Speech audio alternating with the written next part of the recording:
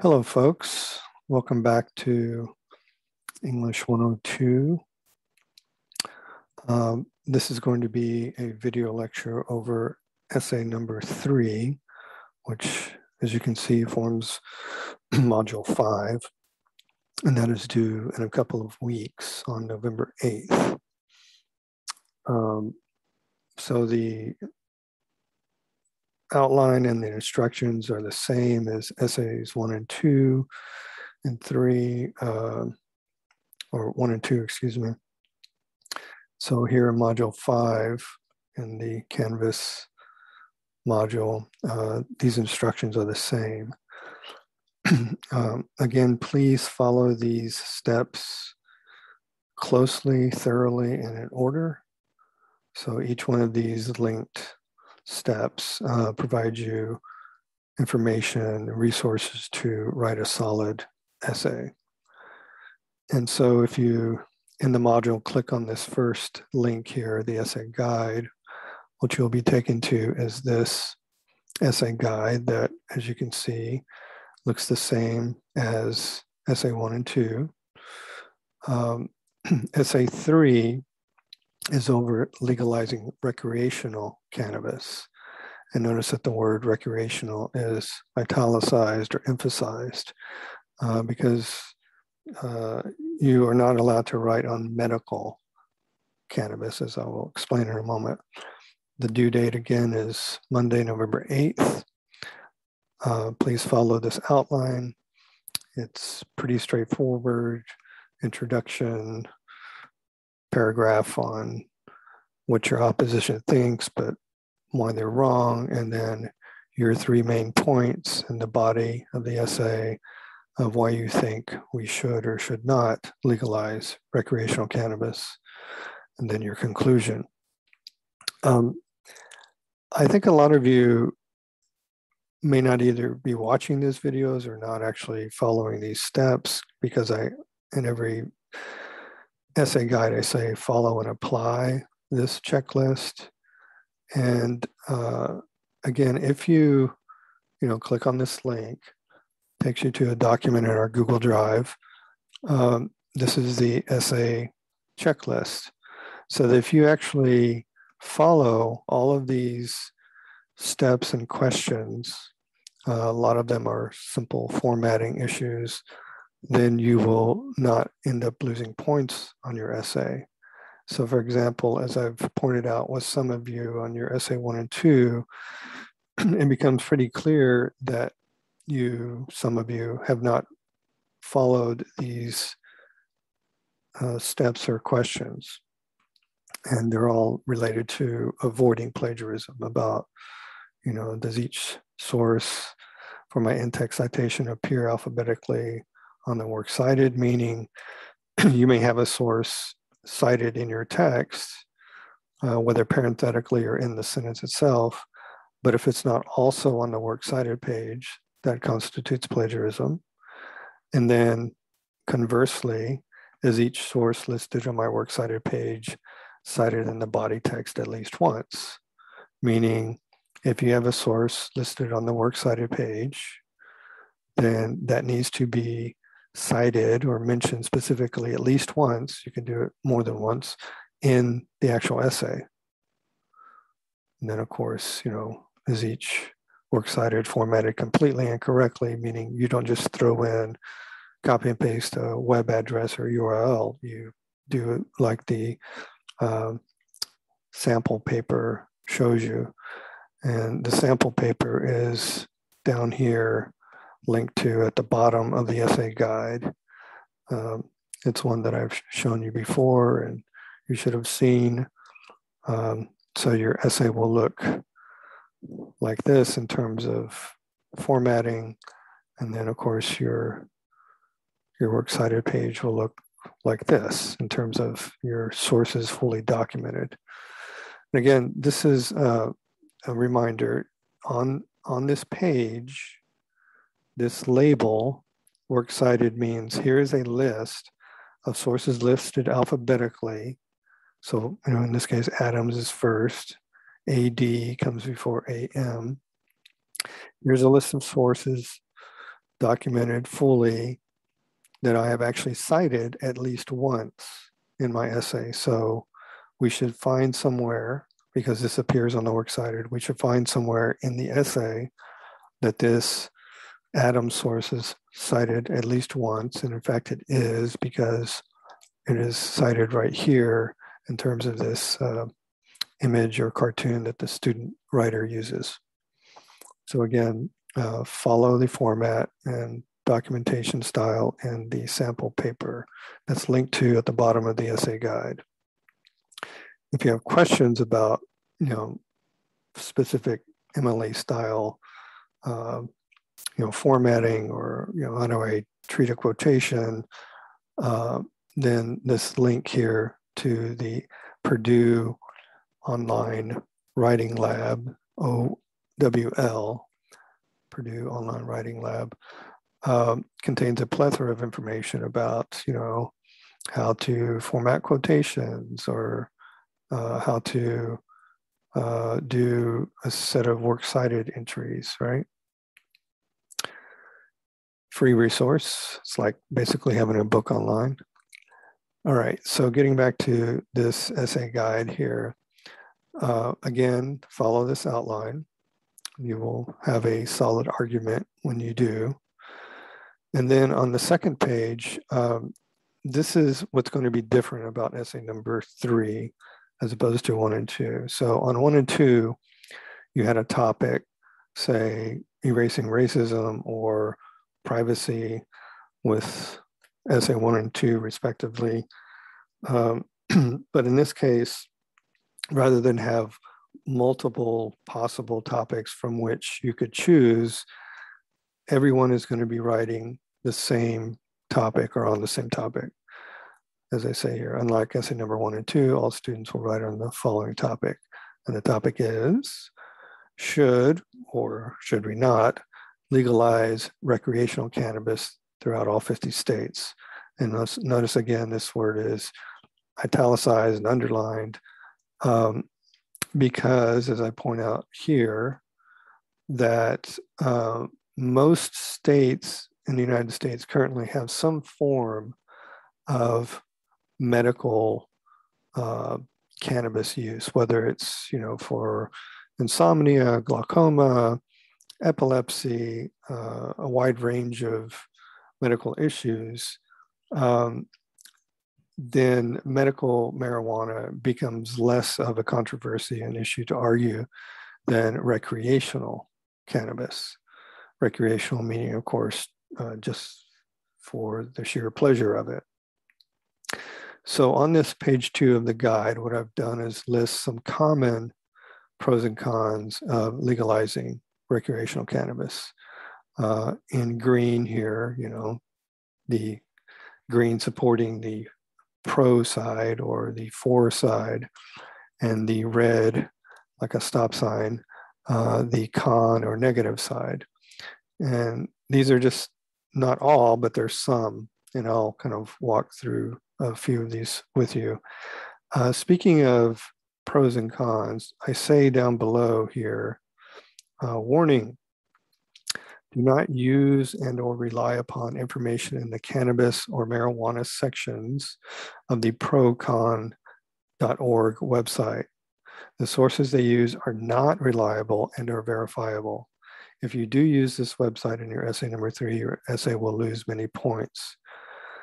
So I'm warning you now, folks, if you cite and or document sources from this procon.org website about recreational cannabis, you will lose points because, again, they're not reliable. What you need to do is either use the sources that are currently in our, Google Drive folder, or find other reliable sources.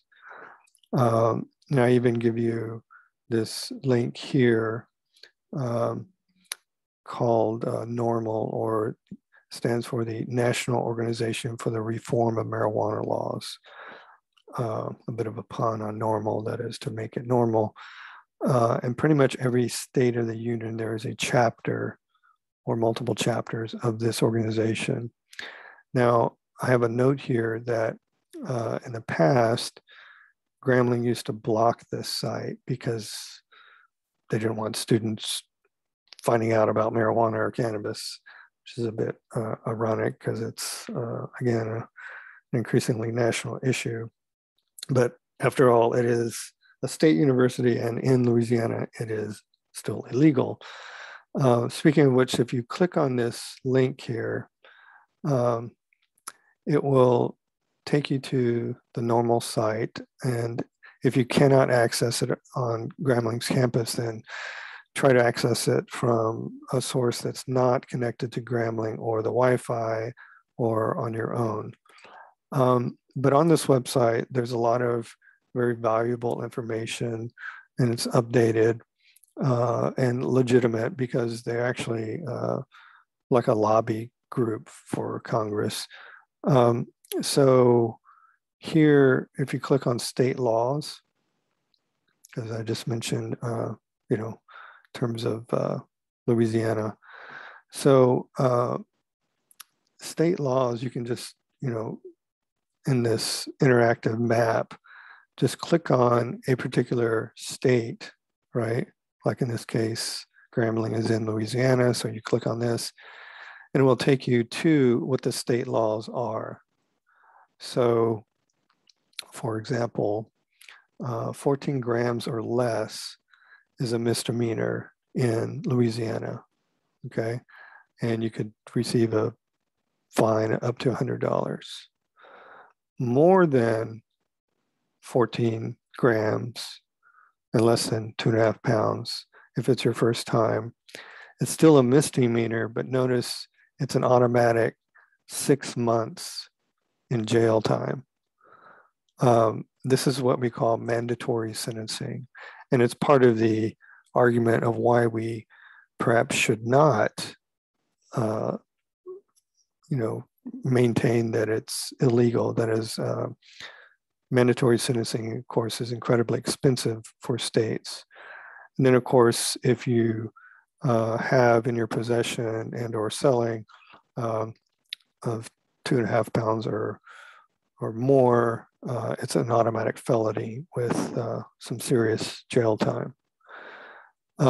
If you're found out in Louisiana to be selling any amount, right, that is distribution or cultivation, growing, distribution, and selling, any amount is an automatic felony, minimum of 5 years if you are found out to be selling. So again, like it says here, the asterisk there with the 5 refers to this mandatory sentencing. So if you live in a different state, and go back to this interactive map, let's take, I don't know, somewhere like California or Colorado that has already legalized recreational cannabis. And you can see that you can have much more than 14 grams. You can have up to an ounce, which I think is 20 something grams or more. There's no penalty, right? That you can have it for your own personal use. If you have more than that, then it's a misdemeanor, but instead of half a year in jail, there's only 10 days, right? If you're involved in a sale or delivery, distribution, right, any amount is a misdemeanor, not a felony, as it is in Louisiana.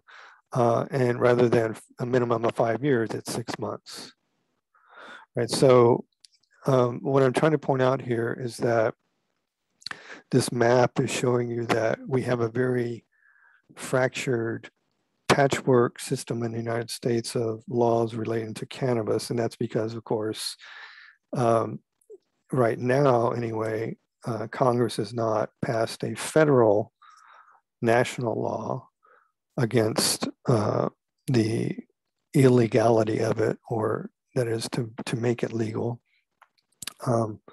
So one of the things that I point out here is that, right, and the question is, should we legalize recreational cannabis, again, not medical, throughout all 50 states.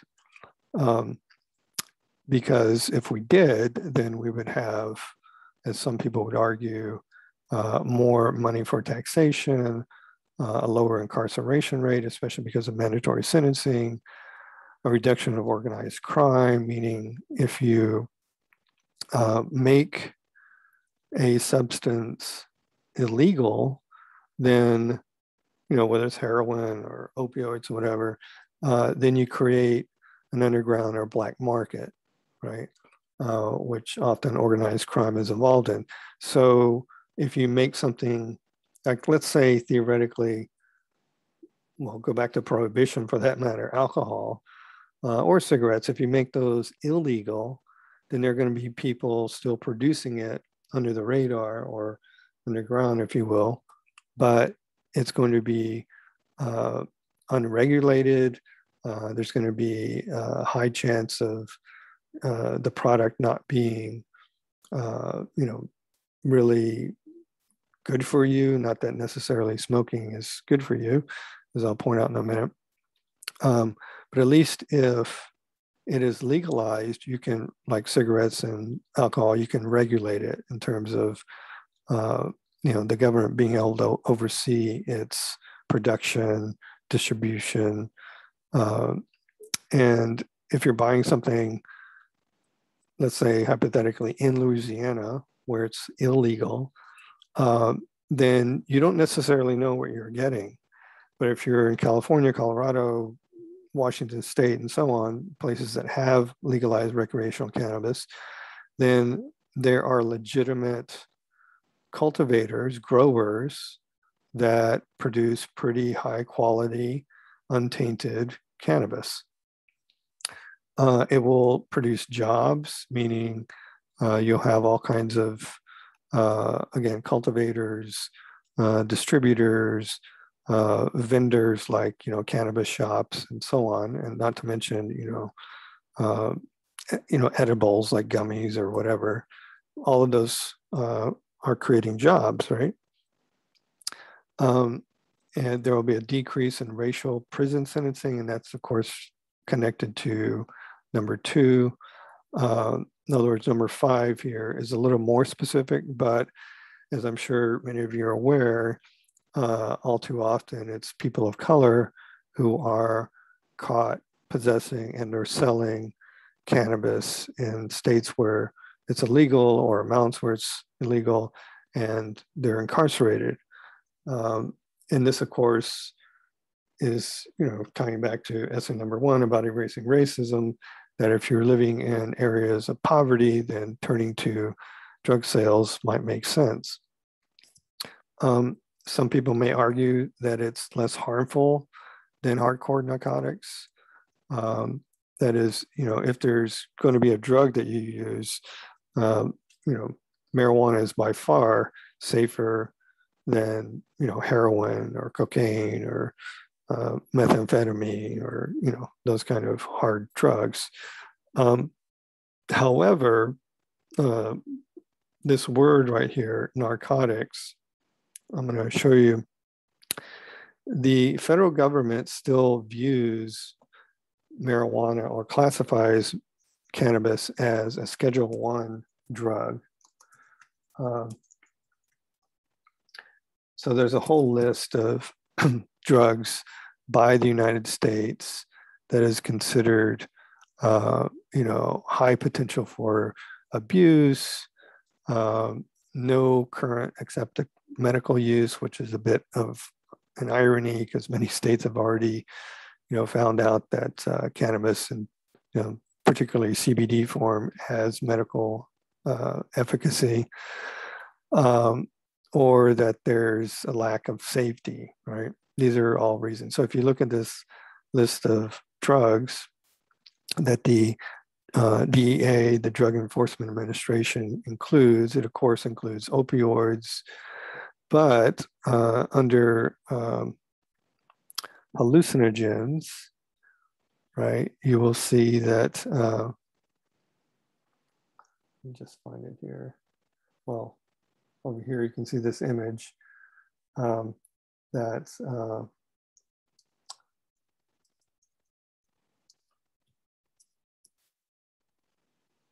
that's marijuana right here, number 7360 marijuana, or even its extracts like CBD, they're still listed on this long list of hallucinogenic or psychedelic substances under the Schedule 1 classification of drugs in the US. Therefore, by definition, as a nation, as 50 federal states, marijuana is still considered by the federal government illegal.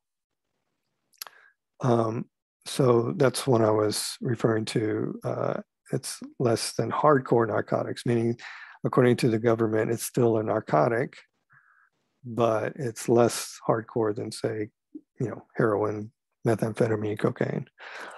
Another argument that we should legalize is that similar substances like cigarettes and alcohol are already legalized and regulated. Regulated meaning, of course, you have to be a certain age, you can only buy them in certain places.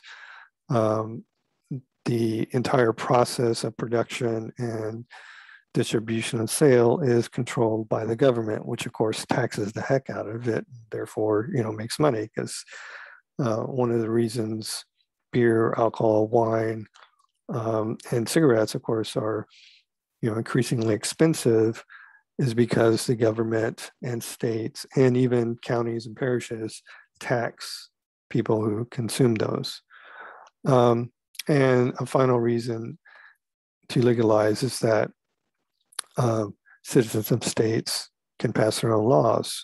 So right now, as I mentioned earlier, there's a patchwork of, different states that have in fact created their own acceptable use of cannabis. So Washington State, Oregon, California, Nevada, Colorado, all these others. Let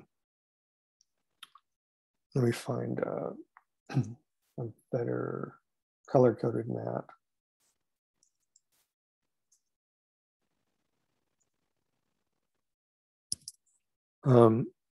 So this is what I was referring to in terms of like a patchwork. So notice that currently in the gray area, that is, cannabis is illegal. And there are places in the South mostly, and in the breadbasket of the US, that is still illegal. But a state like, say, Iowa here in the middle, it's illegal, but then it's decriminalized. So decriminalized is not the same as illegal. It means that if you are caught consuming or selling to a certain amount, you're not going to automatically face a felony charge.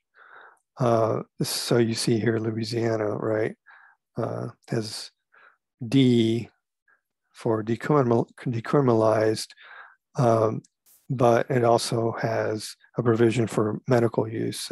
In this case, in Louisiana, it's for a particular kind of epilepsy. So what I mean by this is that you can see that many states throughout the union, in blue here,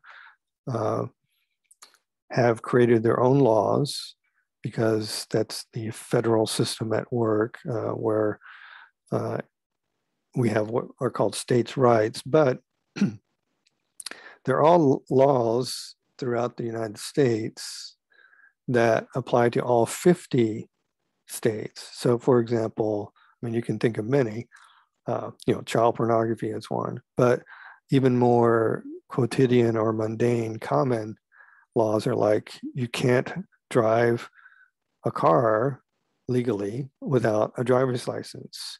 You can't own a car without car insurance. You can't drive a car without being buckled up in all 50 states, right?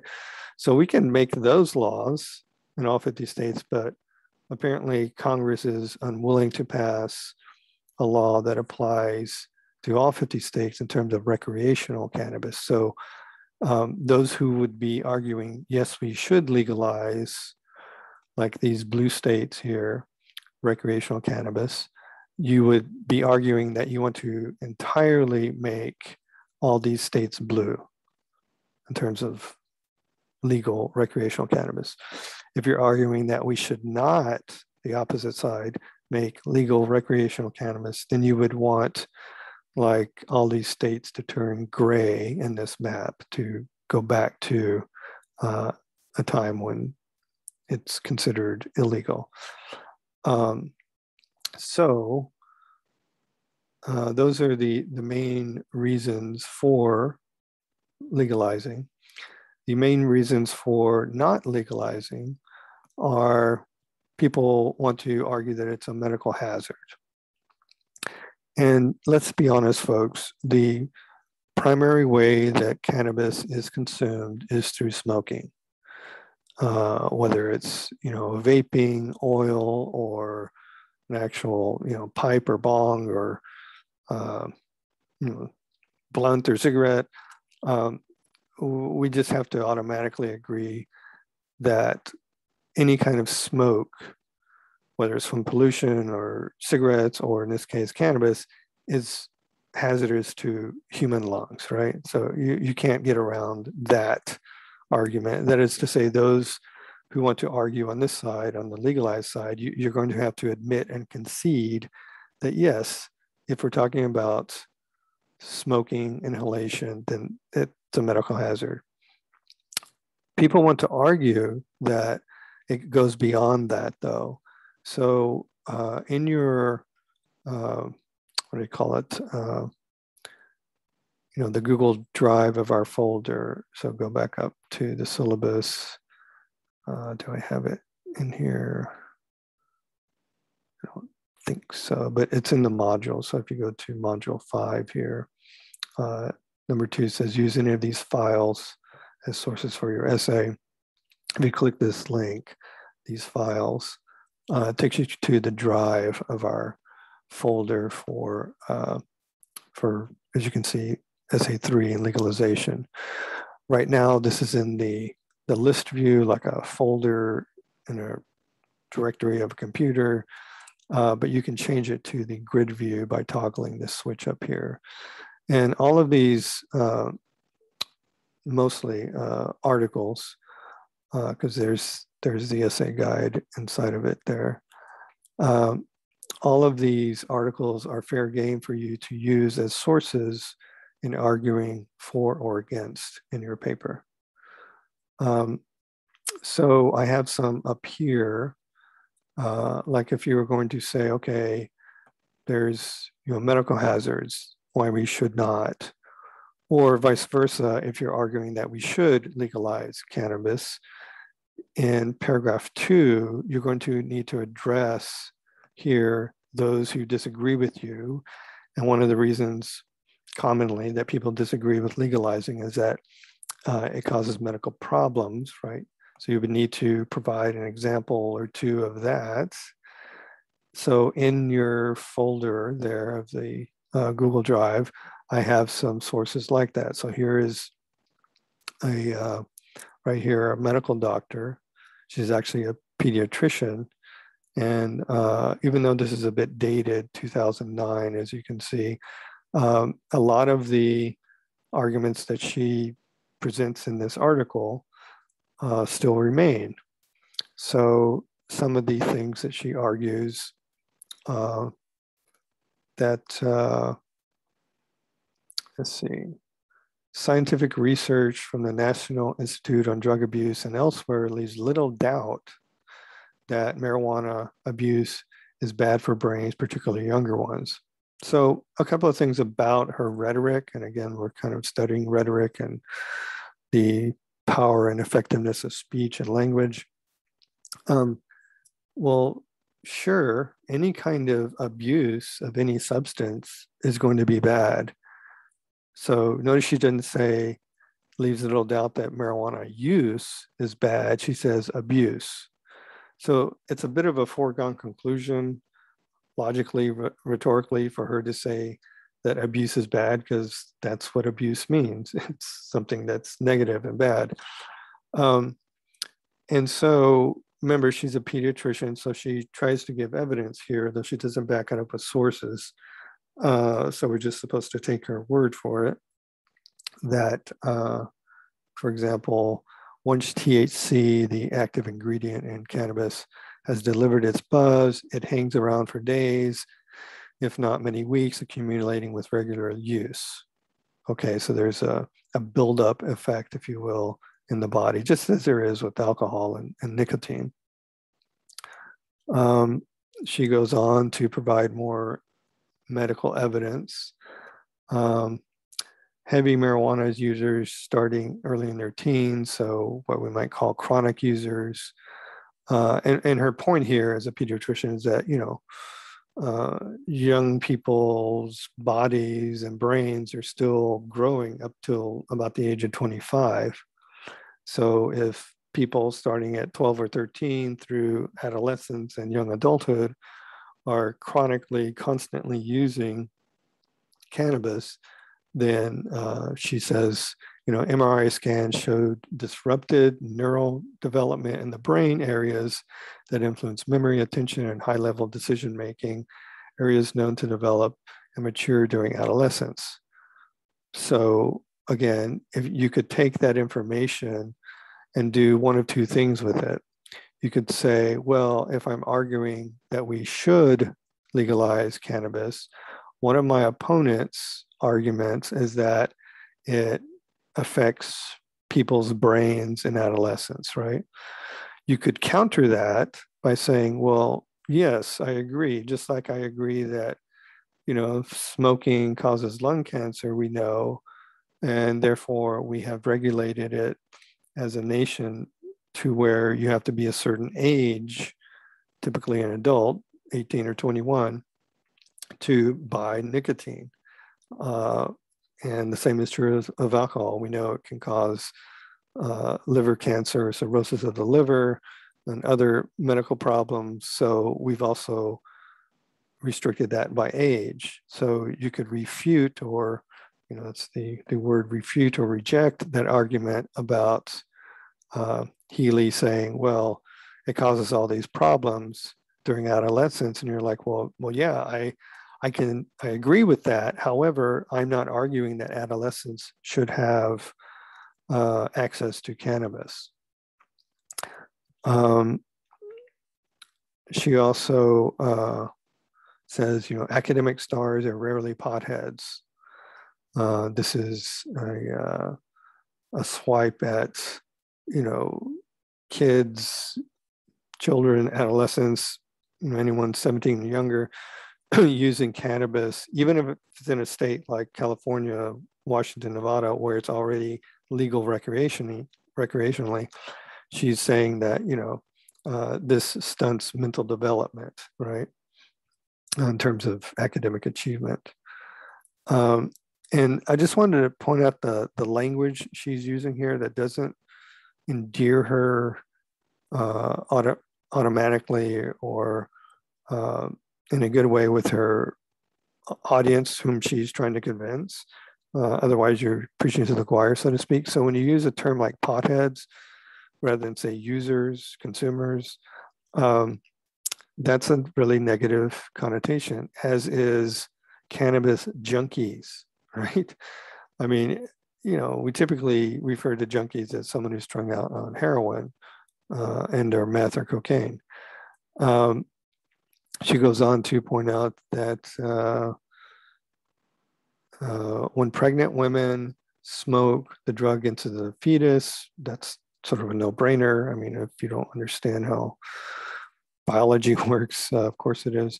If nursing mothers, or in nursing mothers, it enters breast milk, again, that's a no-brainer. And in the cannabis receptor-laden testicles, there is growing evidence. Notice it's not increasing evidence or data, but it's not a, close and shut case. In other words, the jury's out, so to speak, about this evidence, but there's growing evidence from the laboratory and in humans that THC causes mutant sperm, which among other things can't swim right, thus impairing male fertility, at least while the male and his sperm are under the influence. So these are all really graphic, negative kind of descriptions of what use of marijuana, especially chronic, often, frequent use and abuse, could cause in especially younger people. Okay, agreed, right? You could throw this bit of information in your argument to say this is one reason why we should not legalize. Again, over here under medical hazards, right? But then you could, again, refute that if you wanted to argue for legalization, that, she's here really, again, focusing on, say, teen pregnancy or, underage sexual intercourse that leads to teen pregnancy. But you're not necessarily condoning that, and you're not arguing that if you're arguing for recreational cannabis in all 50 states where you have to be an adult, 21 or older to buy it. So another argument is that it can be addictive. Well, the jury is also still out on that. And this asterisk here refers to this sort of footnote, if you will, down here. So for something to be addictive, according to the medical community and the DSM-5, that is the Diagnostic Statistical Manual of Psychology and Psychiatrists, it has to include all three of these categories, not just one or two. So is the behavior, whether it's gambling or drinking or smoking marijuana, is it repetitive? Well, yes, it can be, right? If you do it, once a day, once a week, every month, that's a kind of repetitive behavior, just as biting your nails is. Is it pleasure seeking? Well, I would venture to argue that probably all substances, whether heroin, opioid, cocaine, alcohol, nicotine, cannabis, that there's a reason why people use it, right? And again, we are not talking about medical use, we're talking about recreational use for the fun of it, right? So inherently, yes, there's pleasure seeking in recreational cannabis. But is it also, remember, it has to have all three ingredients, is it also damaging? And, Bernadine Healy a moment ago under medical hazards of saying, yes, it is for these reasons. But if an adult in California, Nevada, Colorado, wherever it's currently legal, consumes cannabis, say, only on the weekends, only on, say, Saturday night, that's what, 52 times a year, perhaps. Is it damaging to his or her health and or lifestyle? So take, for example, drinking. If you drink frequently, we know that it can lead to all kinds of ailments. That's a fact, as does nicotine smoking. And if you're a gambler, for example, right, it's repetitive, people get a sort of high off of it in terms of, winning, whether it's the lotto or, actually going to a casino. But if that behavior is done often enough and you're mortgaging your car, your house, pawning your possessions, then yeah, that can actually be damaging to your lifestyle and your health overall. But is cannabis recreationally damaging? Well, again, I think the jury's out on that. Another argument against legalizing is that will corrupt innocent youth, which is kind of what Bernadine Healy was pointing out there.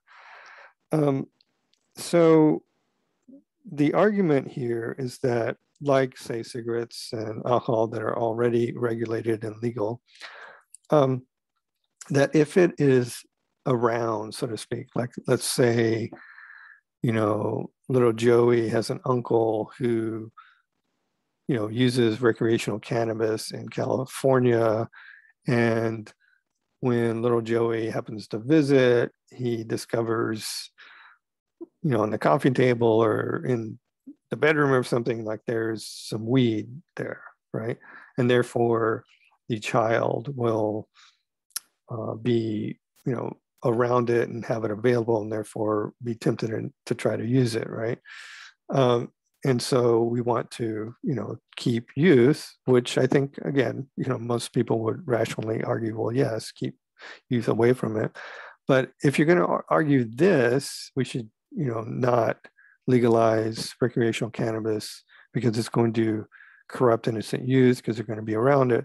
Then the same thing is true over here of alcohol and cigarettes. That is, many households have smokers and many households have adults who consume alcohol, but are their children automatically corrupted by those substances, right? If, a kid goes and pilfers dad's liquor or mom's wine or a beer, I don't know how corruptible that is, but if it's done on a constant basis where, dad comes home and there's no more beer because the kid has consumed it all, then yeah, perhaps that's a problem, right? And you might want to rethink, keeping it in your house if that's the issue. Impairing work and school productivity, you saw Bernadine Healy make that argument a moment ago down here, where she says, academic stars are rarely potheads, or, cannabis junkies hooked for more than 10 years develop brain injury. So that also the language there, right? Like a junkie is someone by definition who's addicted, right? So someone who has an actual addiction, then yeah, that's a problem. So you could, say that yes, perhaps that's true. Some people will counter this and say, well, I'm in the creative industry, I produce art or music or both, and it actually helps me be creative. That's an argument some people make. One argument against it is that it's a gateway drug. We saw this earlier in the logical fallacies argument about, don't let your children smoke marijuana because it will lead to something worse, like them using heroin or cocaine. Or you could dial it down a bit and say, don't let your children smoke cigarettes because it'll lead to them trying something worse, like cannabis. So yes, perhaps. I mean, that's not a foregone conclusion. It's a bit of a forced hypothesis, but it's not, this argument here is not foolproof. It's not solid, because think of how many people have tried alcohol and or cigarettes as adolescents or young adults, and then think of those same people if they are in fact addicted to either one of those. Some people try alcohol and find out they're in fact allergic to it, literally physically allergic to it, so they never use it again. Or some people try alcohol and they're just not feeling it. It's just not for them. It's not a buzz they like, if you will. Or the same thing with cigarettes. They cough and spit and taste terrible. So it doesn't mean that automatically, if you try a particular drug, that it will therefore lead you to something harder. There's a bit of a fallacy in that. Another reason people say we should not legalize is what I was mentioning earlier, that currently it is illegal in all 50 states in the union, according to the federal government, not according to individual state governments, but according to the federal government. And so there are a couple of sources that you can use to discuss this. One is this Kerlikowski statement here. He was, as you can see, the director of the Office of National Drug policy under Obama, in fact, right? And he was delivering to the police chiefs here in California a speech.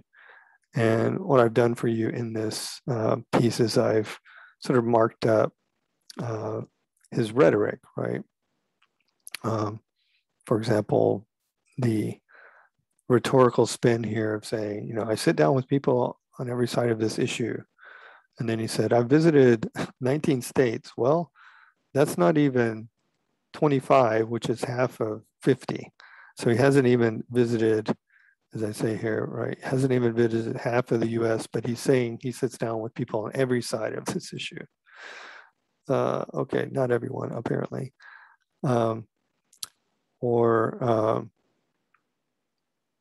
He'll say, the important truth is that public safety and public health are threatened by drug use. Well, yes. Why even say that, right? Like, you know, avoid stating the obvious. We know that drug use is a public safety and public health concern, which is why, in fact, we regulate alcohol and cigarettes for minors in particular. So you can, you know, go through this piece and see where his rhetorical sources fail. And another piece that you could use is this memo or memorandum from the former Attorney General. Remember, the Attorney General is the highest legal official in the land, and it's an appointment made by the President of the United States. So here, former Senator Jeff Beauregard Sessions III, a former senator from Alabama, was appointed Attorney General by President Trump, right? Because you can see here, this is a year after Trump takes office. Trump takes office on January 20th, 2017, and Sessions is his Attorney General, at least for a while. And this is a memo to all federal or United States attorneys, right, who are basically what we'll call, you know, the prosecution, whether at the federal, state, or local level. And the subject is marijuana enforcement. And what this memo back a couple of years ago in 2018 is doing, and it's still largely in effect, the current Attorney General, Merrick Garland, has not really rescinded this order. It's basically as this final, because it's only just a one-page memo here, it's basically overturning a previous adjudication or judgment by the former Attorney General, Kevin Cole. And Sessions ends here by saying, given the department, meaning Department of Justice, right? You can see the Department of Justice logo up here at the top, or seal. He's saying, given the Department of Justice's well-established general principles, previous nationwide guidance, meaning, you know, Cole's, sorry, not Kevin, but sorry, James Cole, given his previous guidance specific to marijuana enforcement is unnecessary and is rescinded, effective immediately. To rescind something means in legal terms to take it back, to get rid of it or repeal it. So what Sessions has done here is saying that in a previous memo by James Cole, which is also in your Google Drive folder, if you want to look at that, that we're going to begin actually prosecuting people, right, for federal prosecutions of cannabis. So let me give you an example of why this is an issue and the sort of difficulty of enforcement or lack thereof. So going back to this map here. So all of these states in blue have in their own state made recreational cannabis legal. However, at the national 50 state level, it is still considered illegal. So let's say that, Colorado here, the state that actually legalized recreational cannabis first. I was there in 2007 and 8 when it first went up for for vote, and it failed by a slim margin, and then in 2012 it passed again. So there's an article here in your Google Drive folder about Colorado hitting another milestone with its tax revenue.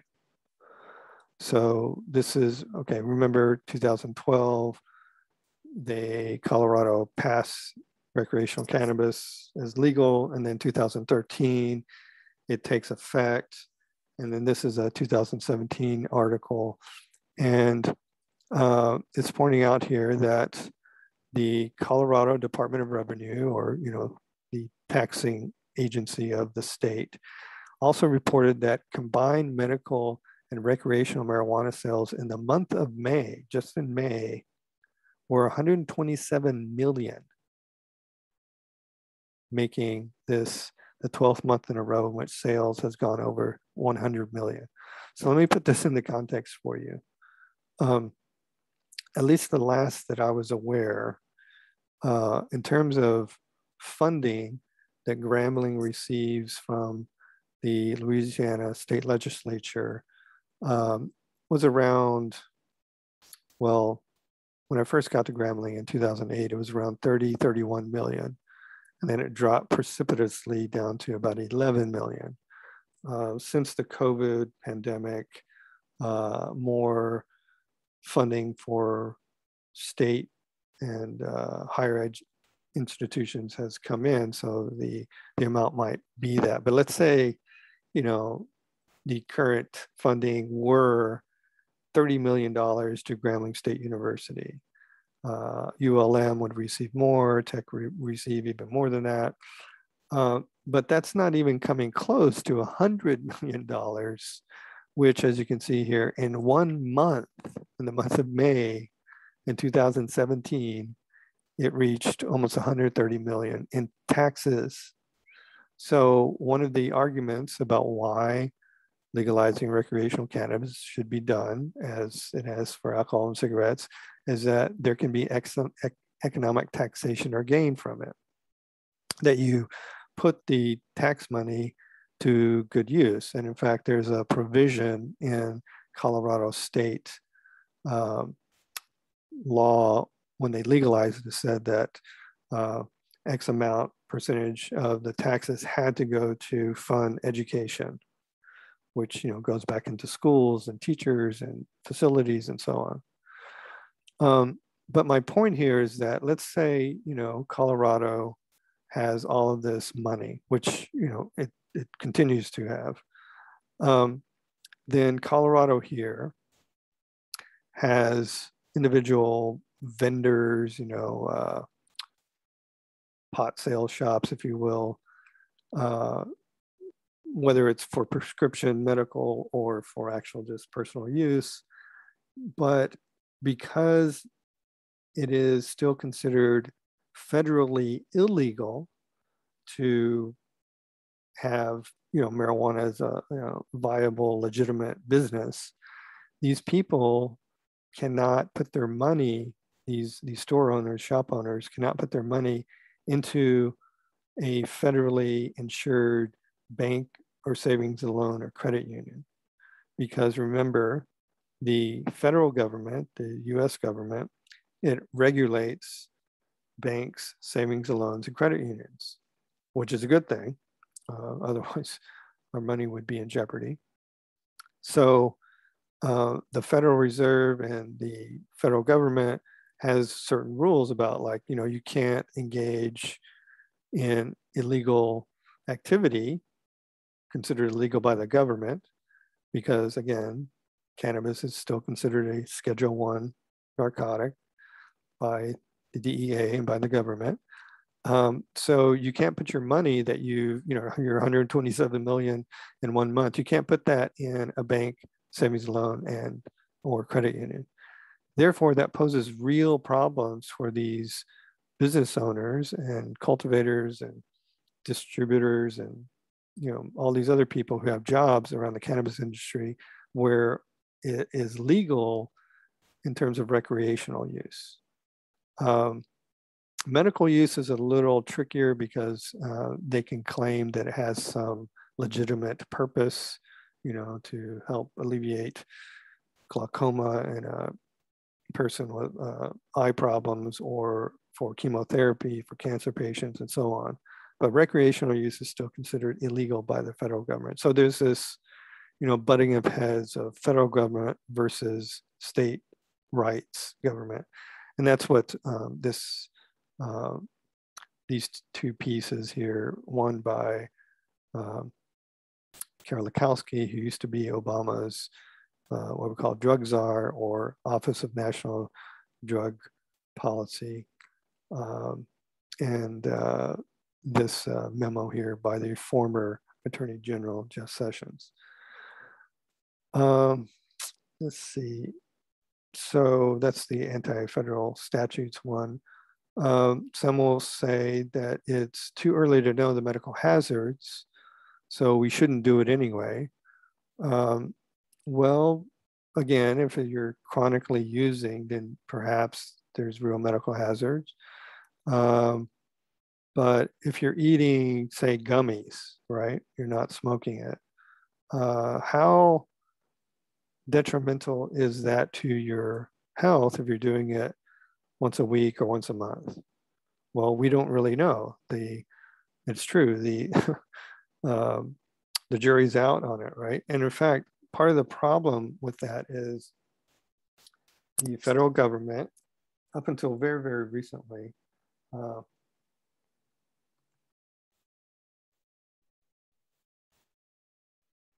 has considered funding for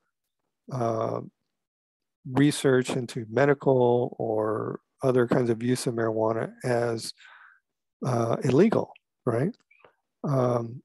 So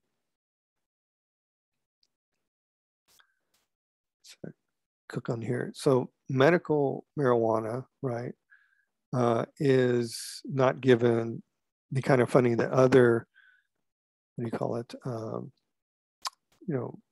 potential drugs for cancer patients or glaucoma or whatever, because it's still considered, again, illegal, right? The NIH, the National Institutes of Health, estimates, this is the 2015 piece, so it's a bit dated as well, spends, where was it? Spends about $30 billion on medical research, right? 30 billion, but there's only a tiny fraction of that going to actual medical marijuana use.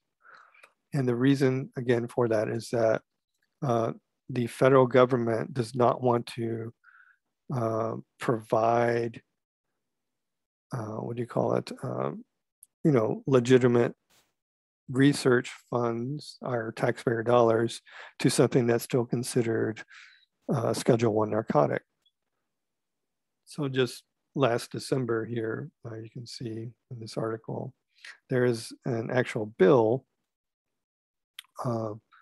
House bill to promote marijuana research. Well, that's not taking me to it. I want to try to show you how to find this.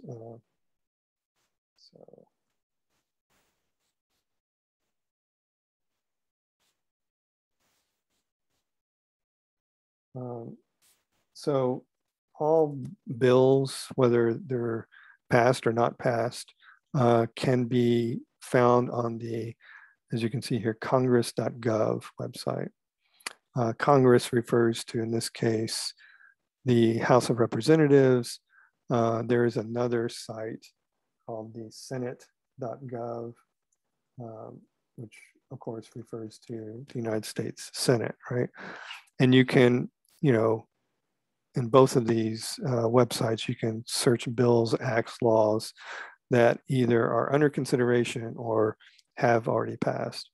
So it was introduced in the House, right? And you can find the actual language or text. This is something you, of course, could quote. This is what, a bill looks like, right? An act would be a law, right? That is to make marijuana accessible for use by qualified medical or qualified marijuana researchers for medical purposes. So the Controlled Substances Act, which again classifies cannabis as a Schedule I narcotic, it would have to be amended or changed, right, to allow cannabis to be used for medical research, right? So here's the act, and this is December 2020. The likelihood of this passing is very slim. And the reason for that is even though Democrats control the House, the Senate, and the White House, the way that our current situation works in especially the Senate, is that conservative senators and House of Representative members don't want to be seen endorsing any kind of law or bill that would seem to give credence or legitimacy to cannabis, because their constituents and people who put them in office are often very conservative. Anyhow, yeah, that's kind of referring to this part right here, that people say it's a federal crime, so we shouldn't legalize it. Yeah, so those are all of the major points of why we should or shouldn't legalize recreational cannabis throughout all 50 states. And your mission, should you choose to accept it, is to write an essay of a minimum of 3 double-spaced pages that includes properly cited and documented sources following this outline of whether we should or should not legalize recreational cannabis. And so there you go, folks. That's it for this video lecture. I hope this helps, and take care.